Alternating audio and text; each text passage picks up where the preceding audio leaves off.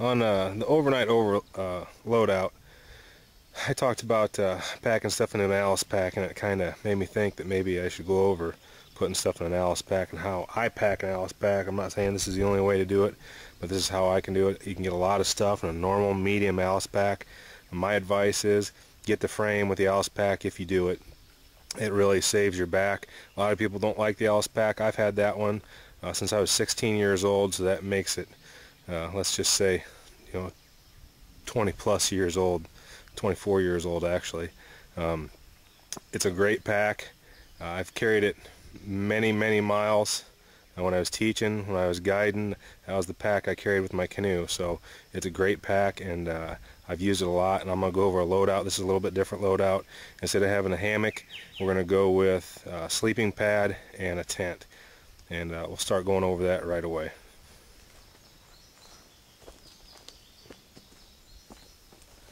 To start with, I always like to take my poncho that I'm going to take, and I open up the lid because this is quick access.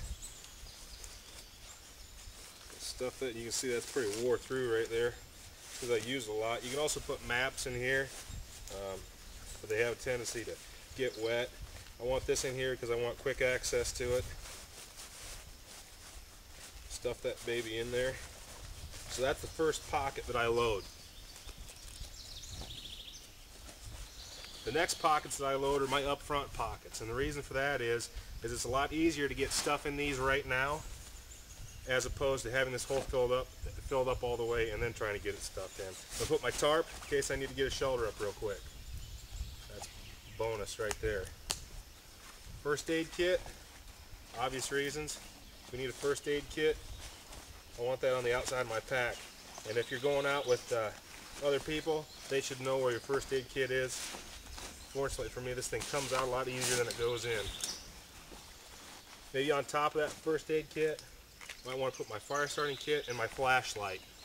That way I've got those just in case it gets bad. I want to put both snaps, hook them both up, and put them down. Skeeter on my back. Middle one, I'm putting my water filter. I'm going to put some bug spray.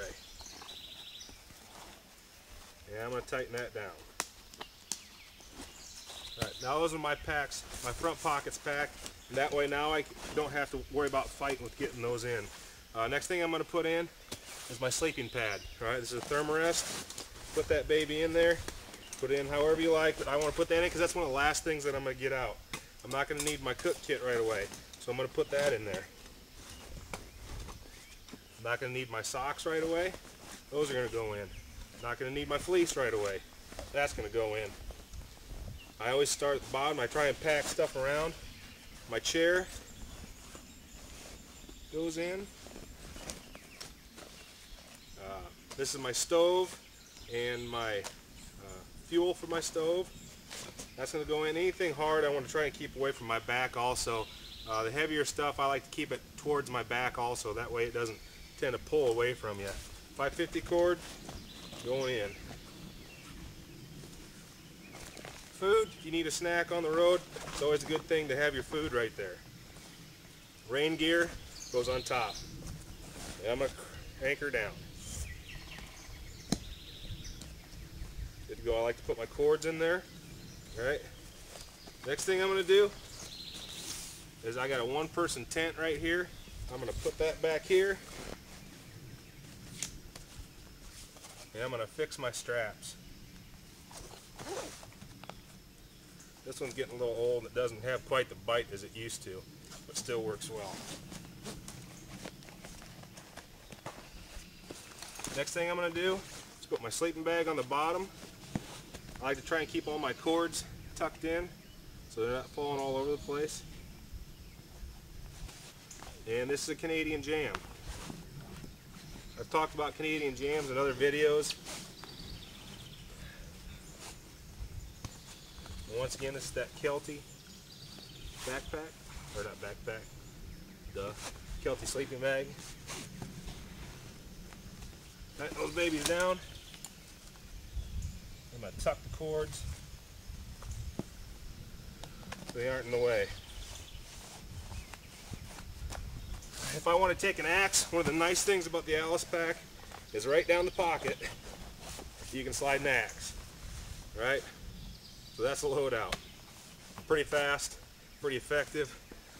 If you have something with a strap, like let's say my water bottle, and I want to carry it on my back for a while, you can always run it like this and carry it on your back.